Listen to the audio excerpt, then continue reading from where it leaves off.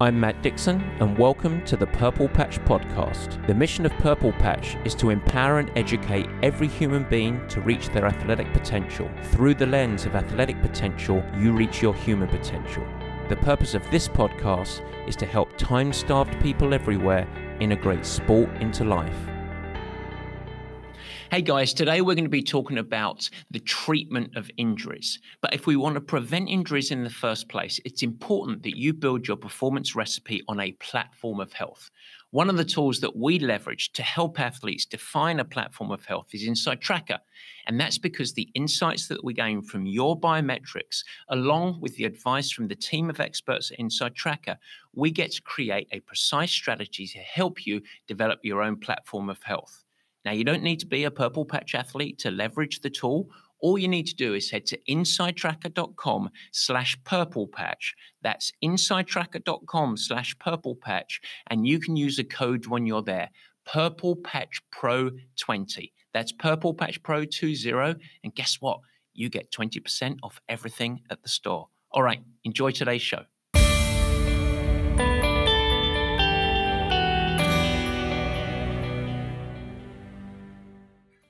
And welcome to the Purple Patch Podcast. As ever, your host, Matt Dixon.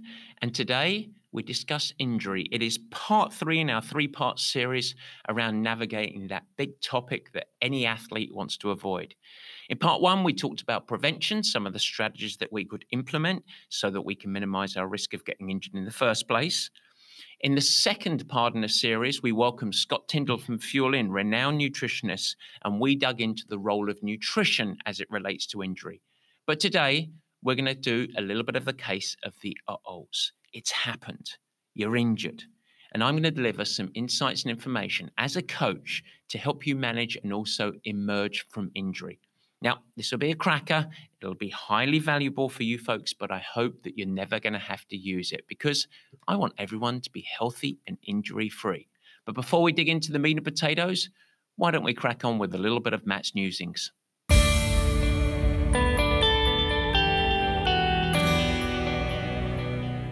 Yes, quick bullets of news for this week. And, well, it's kind of that time, isn't it? We start to edge towards the end of race season. The World Championships start to look in the rearview mirror. We stride on and we start to look ahead and see winter looming. Well, let me tell you, now is the time. If you're thinking about amplifying your strength programming, a really good time of the year. If you're looking to integrate the platform of training when you actually have less of a logistical and emotional overhead of looming races, this is a cracking time to integrate into what we call postseason.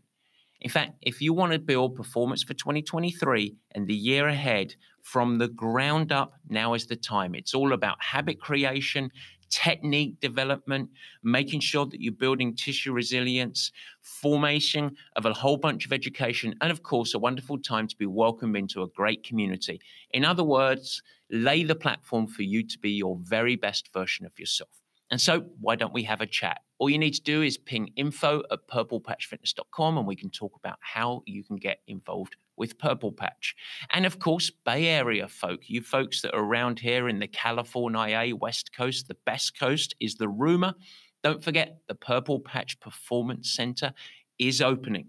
October the 20th, we are having a launch party. Lots of special guests, giveaways, and a chance to join us and celebrate. It is 4 to 7 p.m. at the new home of Purple Patch. Yes, right in the heart of San Francisco. Everyone is welcome. You don't need to be a Purple Patch athlete. And so if you are local, we'd love for you to come and check it out. If you're in the Bay Area, come along. If not, send the invitation across to your friends or family or anyone that you think might benefit from our services. It's a lot of fun. It is an exquisite space that I am in right now, and we'd love to celebrate the opening after, goodness me, a good 2.5 years of dreaded patience to get this place open and share it with San Francisco. And so, yes, October the 20th, we'll leave the invitation in the show notes, but we're excited for everyone to celebrate with us. And with that, Bazza, I know you'll be here, maybe taking a little bit of a backseat role at that center launch opening. But at the same time, right now, you're going to get busy because it is time, folks, for Word of the Week. We like the way he thinks, serious with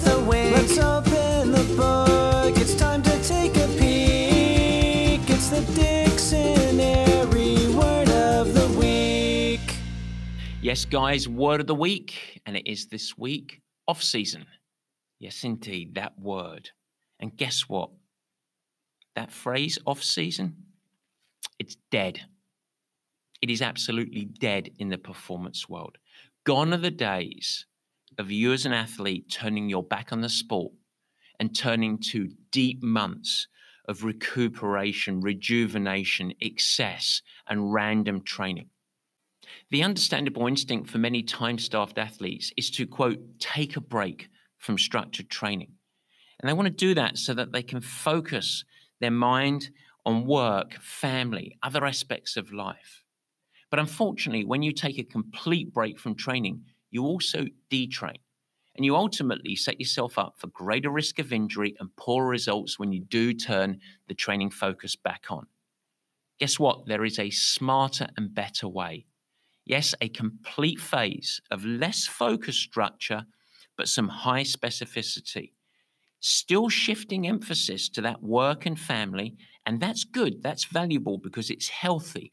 But I think it's critically important that you don't turn your back on a framework and structure that can not only set you up for a great season of performance next year, but it can also underpin effectiveness across broader life and sport. I think it's highly valuable to maintain some structure with just a little bit of specific training, while at the same time still turning down the focus and the commitment level. You want to ensure that you retain the benefits of training structure while allowing space to become mentally and physically rejuvenated and amplify focus in other areas. What you execute in the coming months is all about preparation. That's why we call it a phase of preparatory training so that you lay the bedrock and can be set up to amplify the results over the course of the coming year. The nice thing about retaining structure, you remain organized. You have an opportunity to be effective across broad areas. On top of it, you're much more likely to retain some of the positive habits that amplify and improve your health, your effectiveness in the workplace.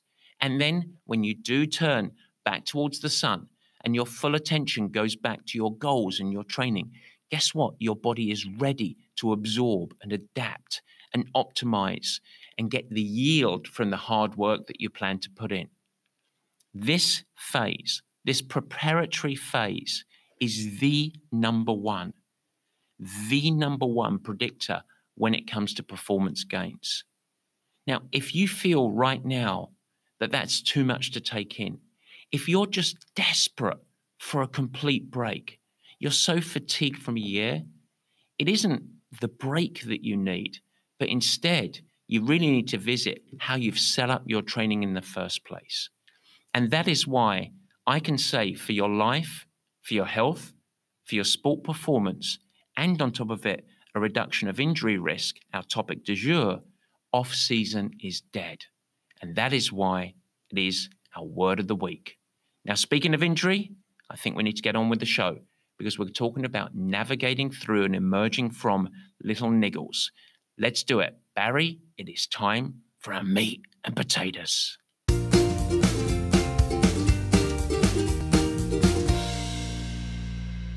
Yes, guys, our meat and potatoes, and we have gone through a series of little discussions, all orbing around the topic of injury. In the first episode, we talked about prevention, and we discussed post-workout fueling and the critical role of ensuring that that becomes a habit, making sure that your easy training sessions are really, really easy so that you're not accumulating too much load. We discussed some of the benefits of multisport, where you could actually even leverage for improvements in single sport training and, of course, race performance. We delivered the backbone of a key strength and conditioning program. And of course, we discussed the art of backing off and removing intensity so that you could get in front of a niggle and ensure that it doesn't progress to become an injury. We then invited Scott Tyndall onto the show. And in the second part of the series, we talked about nutrition. And in that episode, we discussed the role of hydration, the role of each of the three macronutrients, carbohydrates, fats, and protein, when it comes to actually prevention of injury, but also the management when injury does strike. We discussed at length the common issues around undereating calories relative to your training demands, and of course, the importance of fueling the body with some really high quality foods whenever you feel a niggle coming on. So now today, it's about getting into action a little bit. When we are actually feeling the impact of either muscular or bone injury. And this is really tough because we don't want you to feel this. Now, as we get going with today's show, I want to first put in a little coaching disclaimer. I should point out that I'm not here to provide medical advice today. I'm not a doctor. I'm not a trained physiotherapist. Nothing I say today is in the pursuit of trying to help you specifically navigate your particular injury. In fact, we're not going to talk about specific ailments or injuries per se today. This is purely a coaching lens of some of the patterns that I've seen over the time and some of the practical advice that I've given athletes to try and help them navigate little niggles and injuries. We aren't talking mostly about overuse injuries today. And so that's the lens that I'm looking through. We're not talking about impact. We're not talking about broken bones. You're not going to talk about stress fractures even. We're talking about navigating soft tissue injury. That's the majority of the discussion today. Now, as I work with any athlete who navigates illness or injury, we tend to operate through the lens of cooperation and guidance being driven by any professional in their field that we need to draw in with support. And I suggest that you take on the same mindset. And so all I want to do today is try and deliver 6 guiding principles that I find are really useful for any athlete to take on when it comes to actually navigating that unfortunate niggle or hotspot. And so without further ado, let's dig in. Remember, 6 principles today, and let's start with number 1. Now, number 1 is a broad sense. This is going to be the one principle that probably has a little bit less direct practical application, but I think is important. Principle number 1 is ensure you do all that you can to understand your injury. If you're going to manage through any soft tissue or even bone issue injury, it's really important that you spend the time to investigate what is actually going on and how to manage. Now, as an endurance athlete, there are clearly a broad range of issues that can bubble up. And most of these issues ultimately come back down to the accumulation of too much stress on the body relative to its ability to adapt. And this can come from a variety of sources. It can come from training load. That's one component. And training load obviously is a ratio between intensity of training and the amount of higher intensity that you're putting in, and of course, duration, or commonly referred to as volume. And so training load is a big bucket. That's typically the one that we look at first. But we should also look at a lack of adequate recovery. And recovery can come in many forms, but it can be about post-workout interventions, downtime and rest, sleep and rejuvenation. We also need to identify the role of nutrition and nutritional support.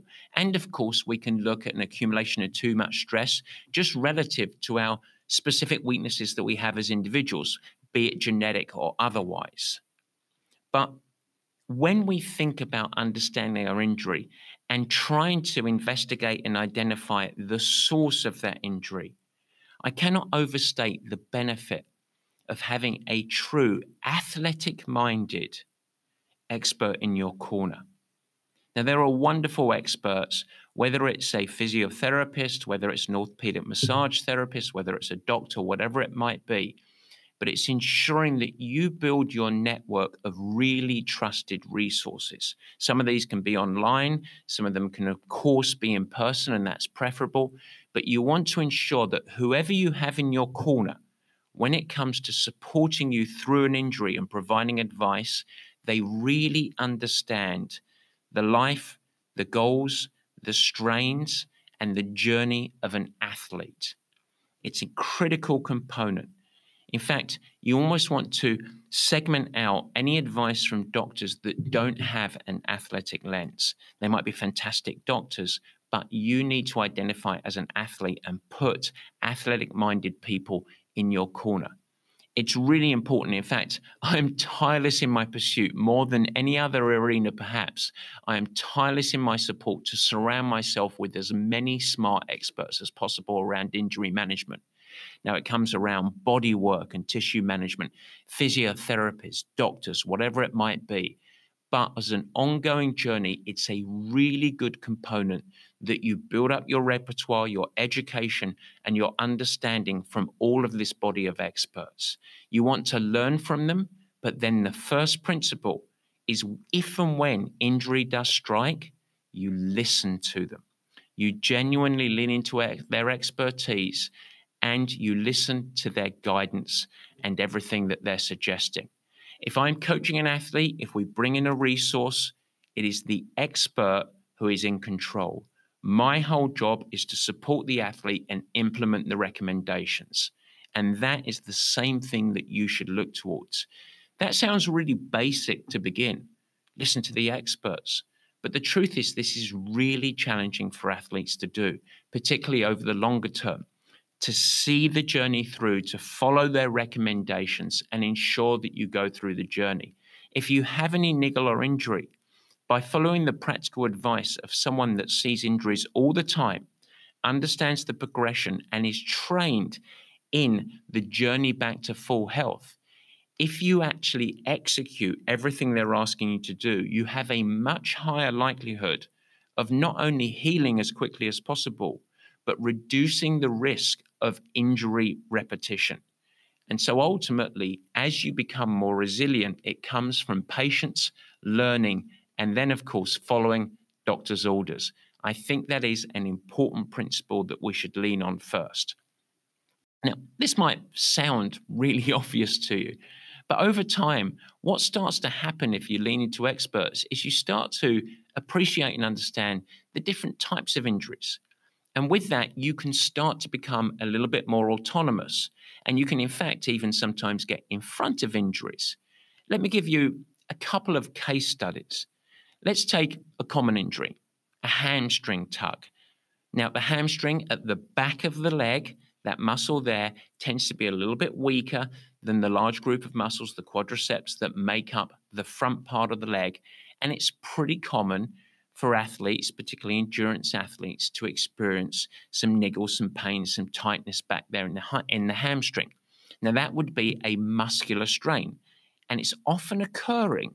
The symptoms that you feel, tightness, niggles, pain in the hamstring, it's actually often occurring because of an overload of the muscle from a weakness or an issue further up the train, often in the low back, the hips, and around that area. And so if you're experiencing some tugging, some tightness, it's muscular. And the correct course of treatment there is rest, rejuvenation. The tendency or the inclination for many athletes is to stretch it. But what you don't want to do is intervene too much with a muscular strain. It needs rest. You don't want to beat it up. You want to, as I like to say, let it breathe. This is an area that has plenty of blood flow. And so generally, leaving it alone a little bit more and not trying to stretch that hamstring tends to allow the muscle to restore to the mean. In other words, release and get healthy. And so unless it's a really deep tear, and we're talking about just a little niggle, a little tightness here, over 48, 72 hours, often that muscle can just breathe and return back to normal. That becomes really important. You learn that type of thing just by looking and reviewing and learning from experts in their field who have that wisdom before. But let's look at a different case point. Let's look at a low blood flow area and some common niggles that maybe a lot of runners get.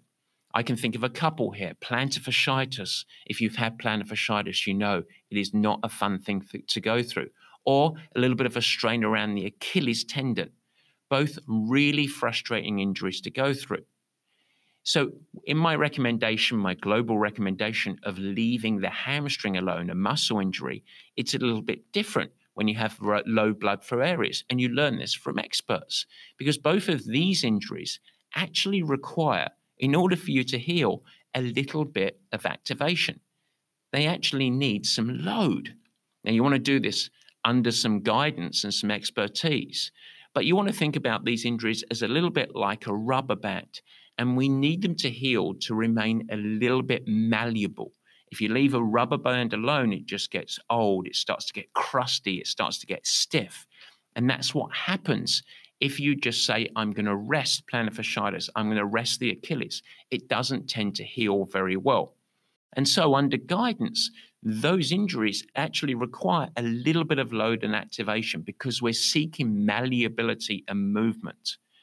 And so there's an example on the other end of the continuum that pure rest isn't going to actually fast track recovery. Now, these examples don't offer a pathway for you to emerge from every single injury, but what they do is just cast a light on the type of learnings that you can lean into and start to build into your repertoire so that you can become more sensible and autonomous in treating your own injuries or niggles. And that becomes really important. So before we get going on the more practical guidance, let's just establish that we want to ensure that as an ongoing practice, leaning into education around injury management is a really, really good thing for us all to do, coaches and athletes. And with that in mind, let's get on with principle number 2, and let's get a little bit more practical, because principle number 2 is one of the most common mistakes that I see athletes make, unfortunately, kind of all the time. I want you to be careful not to convert a niggle into an injury. So a niggle we can classify as a sensation of a little bit of symptom of pain or tugging or tightness. An injury is something that is truly preventing you from participating in one of the disciplines of your sport. Okay, so it's a real thing. So with a niggle, that's the first sensation that you feel. Oh, I feel a little bit of tightness in the calf, a little bit of tightness in the hamstring, whatever it might be. Something that's there, but something that hopefully we can navigate through and get returning back to normal training with it evaporating into the back of mind as quickly as possible. Many athletes, unfortunately, do a stellar job of a conversion of niggles to injuries, and of course, we don't want that. Let me tell you a little case study here. I'm going to tell you about John. So John goes for a run. It's a very good run, but halfway through the run, he starts to feel a little tugging in his calf. And he finishes the run, and he's worried. That calf remains tight. Oh, no, he thinks, not another calf injury. I've got a repeated cycle of this. I want to get through this. It is time to bring in the cavalry. And so all day, what John does is he leverage every single opportunity he has to drop into position, to drop down his heel, lean forward into a wall, and stretch that calf. He is willing the calf to release. It's tight. I need to get it back to be malleable. On top of that, John prods and massages and digs at the calf, breaking apart that tightness. I know that massage therapy is very good for me, and so I'm going to take it on with these magic thumbs and dig in there. He isolates his foam rolling that he loves to do for 7 to 10 minutes every day, but he focuses like a bullseye onto that calf.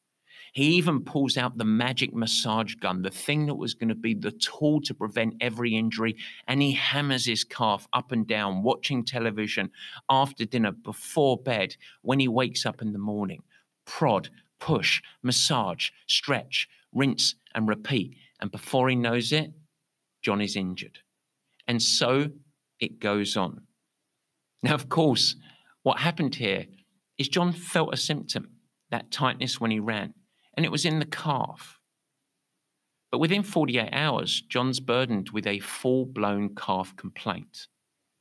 And this cycle often occurs with athletes with little niggles all over their body. And from the symptoms, what they have done, just like John, unknowingly, is to create so much trauma at the site and such a great amount of inflammation that actually greater issues emerge. And so what are the simple lessons from this? Well, often the symptom, the actual symptom that you feel, in John's case, it was that tugging. And it could be a little bit of pain, a little bit of inflammation. But it's important to remember that that symptom isn't necessarily the source of the issue. So where we actually feel pain or feel tightness, it might not be at that spot that is actually the source and the cause of it. And that becomes really important when we think about how to intervene.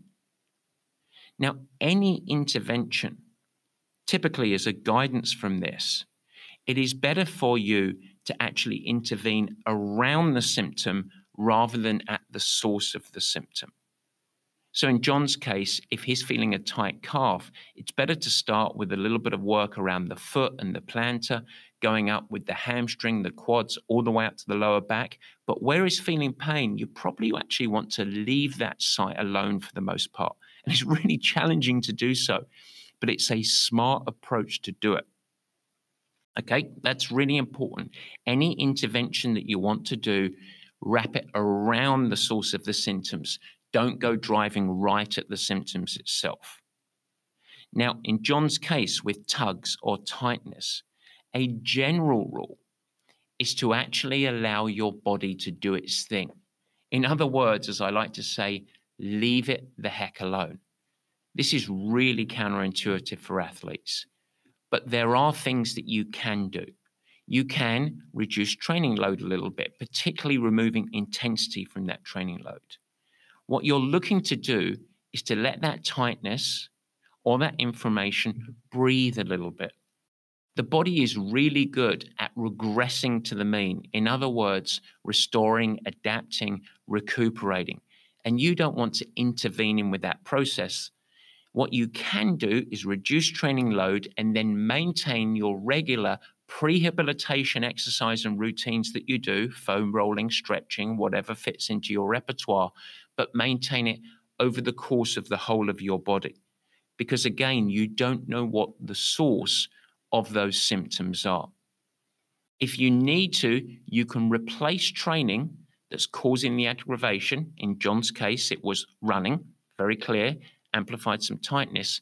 You maybe reduce or remove running, but you can remove it with other or replace it with other sorts of training. And then you want to give it 24, 48, 72 hours rest without judgment. And quite often, if you get it early enough and you're brave enough to do that, that little tightness will just dissipate. Your fingers can be weapons of inflammation. In other words, they can create more trauma than you realize. And so instead, I really encourage you as a general rule to be nice to the tightness and put it in a really comfortable environment. I would lean a little bit less into ice baths and ice compressions, leaning a little bit more into a nice hot bath. Let it breathe. And then at 72 hours, if it's still there, then you maybe want to take the next action and potentially reach out some professional advice to get some guidance on what you can and should do. Now, what I'm discussing here, remember, is a specific site of tightness or soreness. So we're talking about really isolated sore spots. What I'm not outlining here is a case for some of the global stiffness that you might experience from maybe muscle trauma from a really hard run session, like coming off a track or doing an extra long trail run, whatever it might be. That's not what we're talking about here. What we're talking about is a symptom of a niggle. Pretty simple for you and really important. And so the big lesson out of this one, your body is a healing machine. And so you don't always need to think that your non-expert fingers and some obsessing stretching are the things that are going to assist it. In fact, they are often the things that can get in the way and cause injury. And we don't want that, of course. All right. Principle number 3, folks. Your injury or niggle shouldn't mean detraining. This becomes really important, but it is going to require some out-of-the-box thinking quite commonly. Yes, we need to set up a strategy that if a niggle does become some form of slightly longer-term injury, we need to do everything in our power to keep you trained. You are an athlete. Your body requires load, and in whatever form, we want to try and ensure that we can keep some load so that we can keep you functional and healthy as an athlete. This becomes really, really important. And it becomes a little bit of a paradox for people But at the specific source and site of injury, we quite often need rest. We need to ensure that we're not aggravating it or delaying recuperation. So we need to be isolated in our thinking of that. We need to give it breathing room. We need to give it rest. We don't just blindly train through it. And so quite often, let's use a triathlete as an example, we might need to remove running, the weight-bearing exercise, because that's causing the injury and the symptoms and the sensations. But you are a multi-sport athlete, and so we want to ensure that we double down and ensure that we don't detrain across the other elements. You are an athlete, and we need to ensure that we maintain an athletic mindset and approach almost in every situation, no matter what happens, as much as we can. And this really highlights the power of a multi-sport lens. Single sport athletes have a greater challenge with this, but even single sport athletes are starting to work out the power of actually leveraging other disciplines, not just becoming a triathlete, but leveraging other disciplines so that they can get ready for their single sport race. And so I really encourage you, if you do experience a little bit of a niggle or you're navigating injury, stay with an athletic mindset and look for opportunity. Let me tell you a little story about Jenny. So Jenny had a knee issue. She was a triathlete. She had a knee issue. And as I mentioned before, that's something that can take you out of running a little bit while. In fact, she went several weeks where she could do zero running whatsoever. And that was because of the impact of landing. When you're running, multiple times your body weight is sinking into the ground and your body has to absorb it. And that was causing real pain and trauma to around the knee. And so we had to remove running to enable adaptations, recovery, and of course, a restoration of full health. So now it was time to think out of the box. I can't do running. That's, of course, the natural focus. Goodness me, Jenny thought, I'm going to go backwards. But we needed to get creative. And you can always get creative. This provided an opportunity. And that was, for Jenny, really focusing on swimming, a non-weight-bearing sport. That could elicit some cardiovascular conditioning. That was a weakness for her, so she could work on a weakness and actually improve that without the interruption of that muscle weighting, fatigue-inducing running. And let's really, really focus on swimming. She could also double down on her bike training. Now, that included some very, very carefully prescribed lower cadence, higher torque work, stuff that could actually amplify the musculoskeletal system, but didn't actually impact the knee. And then even further out of the box, we started to implement some out-of-the-box thinking around some weight-bearing activities. For Jenny, it was hill-based walking, absolutely massive, load-bearing, strength-based, a great pushing exercise working on the posterior chain, all of the elements that come into improved running form, and making sure that we maintain tissue resilience and muscular load without risk of niggles on that knee. The final thing that we implemented was something a little bit crazy, but we integrated some rowing ergometer work, a leg-driven sport, but once again, not causing trauma on the knee. And so we got to carry on training. And ultimately, over the weeks, Jenny stayed really, really fit, progressed in swimming, did some highly valuable bike riding without the fatigue-inducing components of running.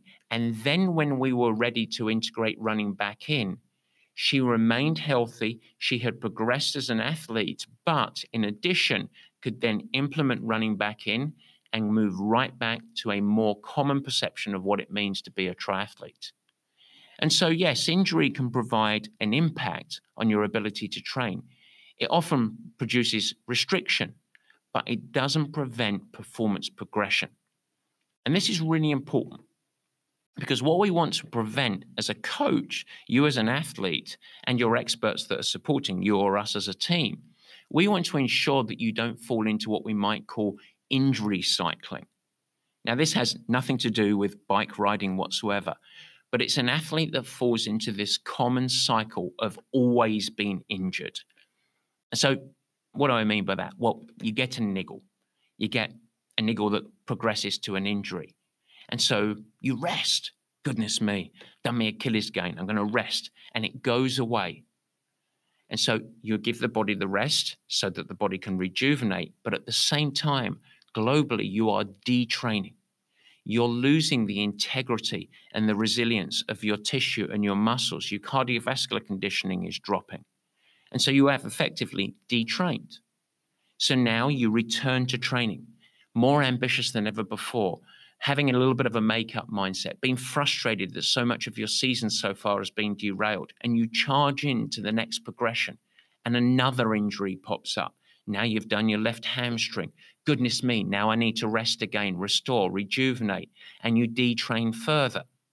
And you return again. And once again, the tissue around your knee gets injured and you fall into this cycle. And so those cycles continue. And suddenly you are labeled as an injury-prone athlete. Repeated injury cycles are often due to detraining related to rest and recovering from injury. And so we need to make sure that we don't fall into that cycle. I cannot overstate how important this is. You need to try and do everything you can to maintain performance progression when an injury strikes. And if you can do that, and then it's high value. Now, one other point that we should say under this principle that's important.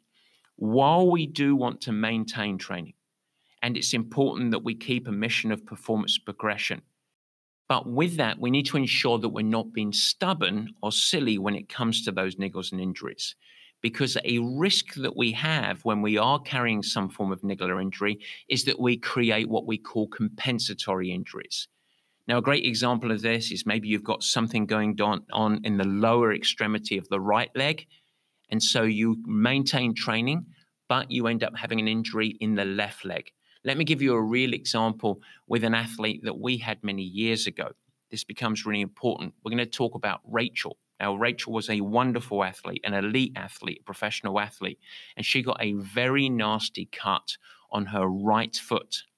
And that removed her ability to really run properly. So we know it's very important. Rachel doesn't want to detrain. We've got to keep progressing. In fact, we were getting ready for a world championship.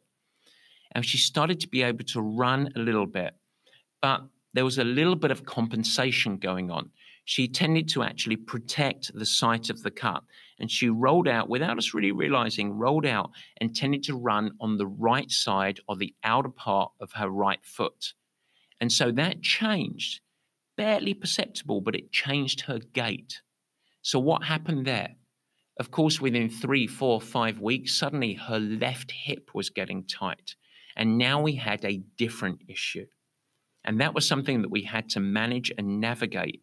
But that's a great prime example of a compensatory injury, an athlete that has an issue on one side, and because of a shift in mechanics or an emphasis and a protection quality on the other side, then there is too great of a load for that left side, in Rachel's case, to actually absorb.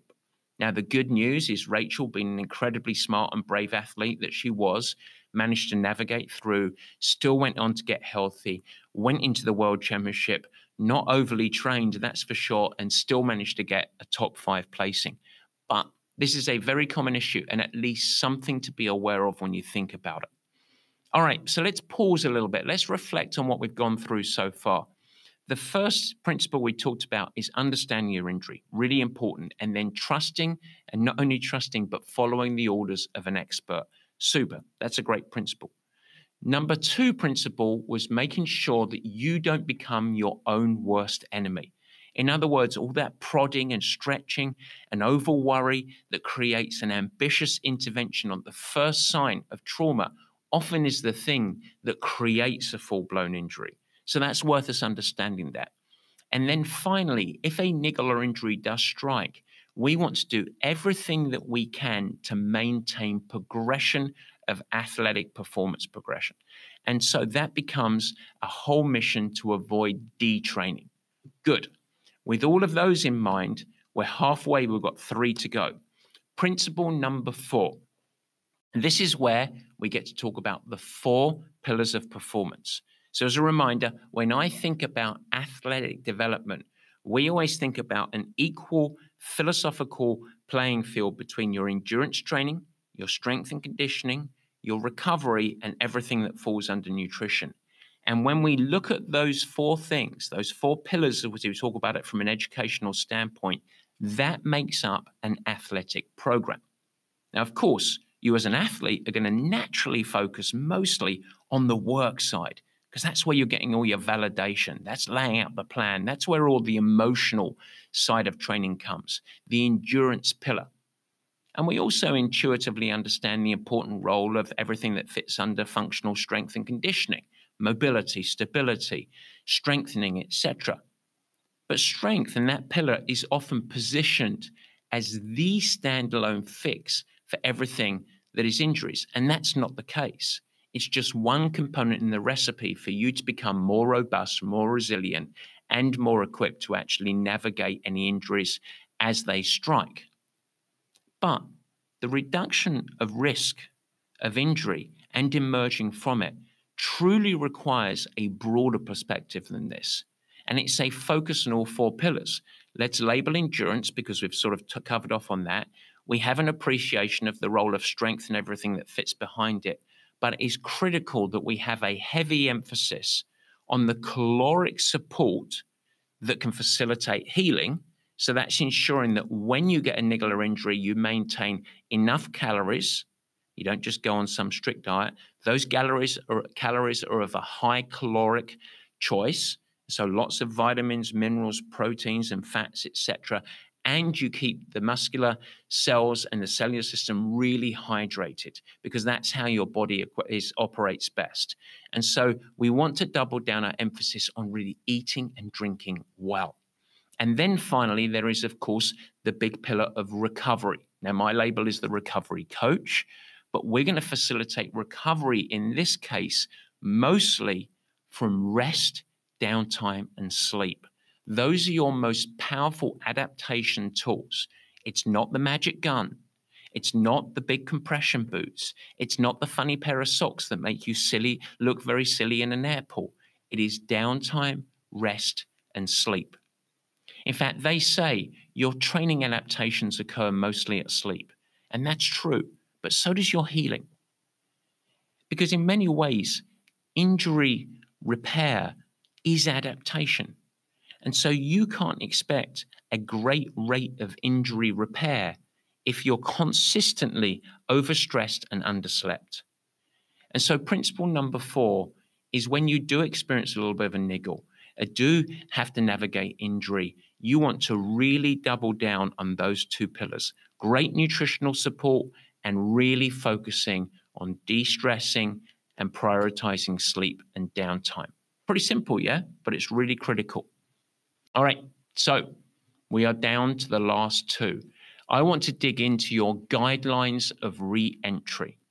Now, the reason I think that this is a guiding principle is because the most harm and an extension of an injury tends to occur as an athlete has got over the initial symptoms and begins to actually progress back to regular training.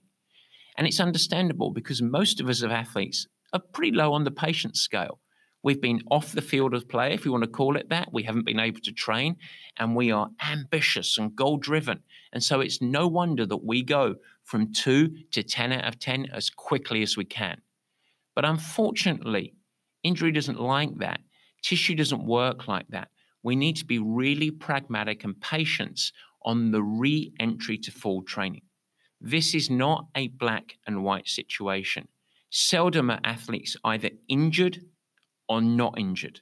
It's a dirty, murky, dynamic, molding world. And it really requires some flex and a little bit of pragmatism. So our whole guiding principle when it comes to little niggles or injuries is for the aim for you through every experience to, a phrasing that I love, emerge stronger. Now, there are 3 main phases that we tend to go through when it comes to injury. The first is the pure recovery part of the process. And that's where a lot of the restoration, the adaptation, the symptom removal starts to occur. Then there is the second element, the place where so many athletes go wrong, which is the progression from that real rest around the site, symptoms really dissolving, back to being training ready. And this is the little process, depending on the niggle and injury, the one that can take a long time, but it takes a tremendous amount of patience. And it's the toughest part mentally. You're not getting any sympathy anymore from your friends and family or coaches. Most of your symptoms are dissipated. But the journey between going from where you're at, right at that point, back to the capacity or the ability to absorb full training load. And that in itself is a journey. And it becomes incredibly important. And I can't overstate how important that process is. If you nail that journey, multiple days or multiple weeks to get back to full train readiness, and then the chances of you regressing and getting injured on that same site again are dramatically reduced. Once you are there, and then you can train towards performance readiness. And that's where you go back to regular training with it evaporating into the back of your mind, and you're driving now looking forward to your upcoming goals or events. Becomes really, really important. And still then, we want to make sure that we ease back in. So to highlight this point a little bit, why don't we return to our friend John? Do you remember him, the guy with the calf niggle? Well, let's rewrite history a little bit. Imagine that John managed to avoid that trauma event. He didn't use his fingers as weapons of trauma. Instead, he left that tight calf the heck alone. He stopped running for a couple of days. He slept really well. He ate plenty of high-quality food. He enjoyed some nice hot baths. He maintained swimming and cycling. In fact, he added a couple of swims. And guess what happened? The calf release. The symptoms dissipated. And he thinks, goodness me, I dodged a bullet. Well, you didn't just dodge it. You were really smart in your pragmatism.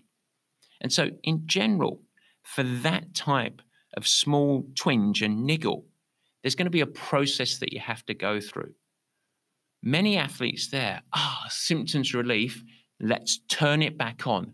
And that's when issues can occur.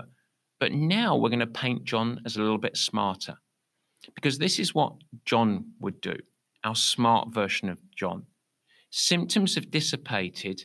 Pain is under a 4 out of 10. He feels pretty good. On day one, he's not just going to go for a 60-minute run. Instead, he's going to do a run-walk protocol. And it might be something as simple as walking for 5 or 10 minutes and then doing a couple of minutes of running, followed by 1 minute of walking, and repeat that 2 or 3 or 4 times. And then what he will do is he will wait and he'll see. And he won't overstretch and he won't prod because he's learnt his lessons. And if the sensation of pain while he's doing that run walk is less than a 4 out of 10 effort, he's pretty much good to go. It's not too bad. He shouldn't expect to be completely sensation-free. It's very common that you might feel a little tightness, a little almost phantom sensation. And that could be brought on just simply because you haven't done much and your brain's hyper-focused on that component of your body. And so when he wakes up the next morning, he shouldn't have regressed at all.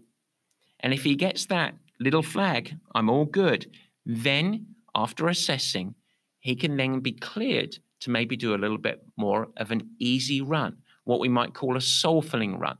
Now, John being smart, he might still implement some walk breaks, but he might actually move up to a 30 or 40-minute run. After all, this isn't a full return from running injury. This is just a little twinge and sensation that he decided to get in front of and give it a little bit of breathing room. And so he goes and does an endurance day, not too hard, no intensity, not too long, still integrating some walking. Now he's 3 days, 72 hours. And so he's had 2 cycles of 72 hours, leaving it the heck alone for 72 hours, re-entry to training readiness over 72 hours. Day 3, he's still doing endurance activity. He's not introducing intensity in running. He's keeping it really calm, and he's having a good validating experience. And now he's got a body of experiences in which he is pain-free and symptom-free. Good. That means on day 4, he's clear, and he can probably return to training. Now, that next 72 hours, we want to think about it in 2 blocks. Symptom removal, rest, recovery, let it breathe, as I call it. Now move in the next 72 hours as a return to regular training. And we can use different injuries depending on your injury, the length of time. This might extend to multiple weeks if we're talking about coming back from a bone injury. But that phase of training is so important and so critical for you to implement. All right, so I've equipped you with 5 principles. Why don't we bookend with one final piece of broad advice? And that is, if you do face injury, if you do have a little bit of a niggle, guess what? Just like really stressful situations or times of an accumulation of too much load, there is always opportunity. And so with this adversity, I really encourage you to always seek opportunity. Why is this occurring? What's actually the root cause of this? How can I correct my behaviors or my approaches? What are my opportunities? Because every time that you face a niggle or injury, there are always lessons to be drawn.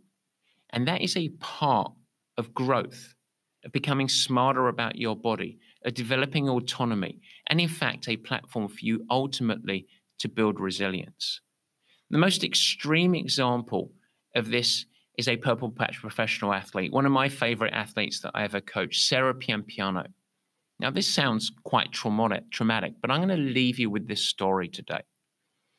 Several years into coaching Sarah, she had a traumatic injury, a fractured femur, and it wasn't because she was having a bike crash or getting hit by a car. It was an overuse injury. Now, that's not a niggle. There was a bone injury, a stress reaction that moved into a full-blown stress fracture. This is a catastrophic injury.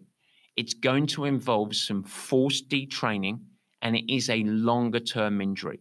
Months of healing, and then a very long progress or journey back to train readiness, and then another journey back to full race performance readiness. And so we're talking 18 months to 2 years here. For a professional athlete, it is emotionally devastating.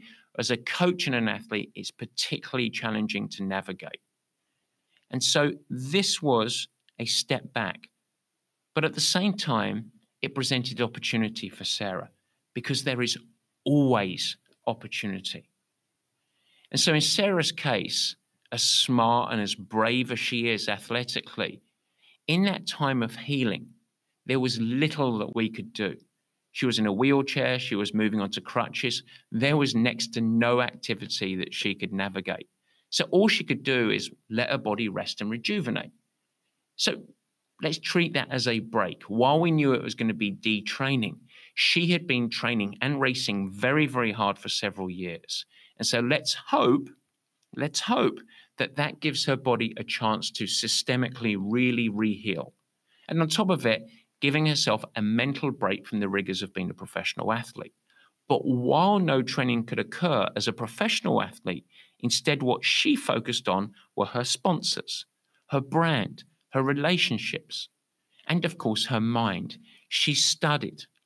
She decided to give back to her community. She started to mentor some junior professional and upcoming athletes.